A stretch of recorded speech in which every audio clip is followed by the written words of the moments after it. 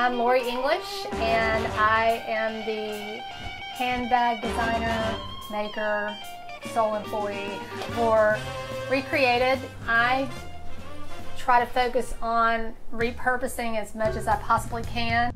One of the things that I'm doing the most with right now, and I have for a couple of years, are old feed sacks and seed sacks. Like this guy here is probably from the 1950s. I'll take old uniforms and turn them into bags. I'll make a bag out of just about anything. If I find something that looks interesting, I'll give it a try. And then I line things with cargo pants.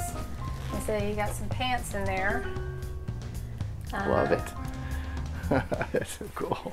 I can make this into something, and it continues to have some kind of little life outside of, you know, a trash can. I feel like I have more ideas than I have time, which is And you have a full-time job. I do have a full-time job. So this is a side gig for you. It is. It started with a way to kind of travel a journey to be debt-free. I love the old advertising on it. I love it whenever they have the name of the company, and a lot of times you'll go look them up and they don't exist anymore. The reason I know some of the history on some of the bags is because when I get them in, they still have their original little look at that tag. So you can see this one, the date that they tested the seed that was in the bag was January of 1965. And so this is how I was starting to be able to date these bags. And at the time they were using, starting in the 1940s or so, they were using cotton for flour and sugar and everything. They figured out that women were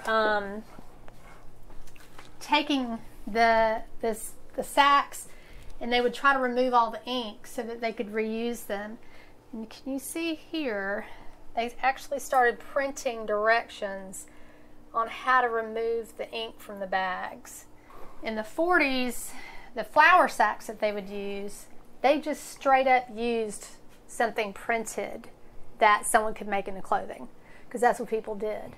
They used everything, which we don't do that anymore. So if you think about, first of all, how old these things are, let me move that guy out of the way, how old they are to be 78 years old. Someone took care of these. Yeah. Someone will be looking at a bag and I'll say, oh yes, well this is all seed sack material, most of it from a company called Northrop King from the 1960s. They're like, wow, that's so cool.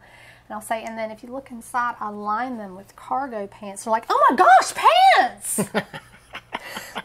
And I'm like, but this part's 50 years old.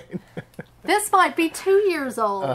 But for some reason, they always react that way. I did. Wow, pants! So anyway, it always cracks me up. I'm like, but that's like 50 years old. For me, it's a way to sort of keep some history around. It's incredibly humbling when someone wants to purchase something you made. Which one does my wife want me to bring home?